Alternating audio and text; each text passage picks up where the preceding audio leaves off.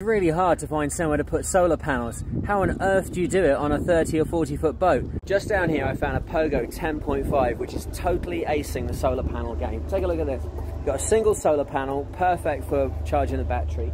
It's attached with these two Dyneema lines and a little soft shackle. It goes up into the back stay with a little turning block that brings it down to this loop system and a metal hook so you can adjust the height of the solar panel to whatever height you want it to be at.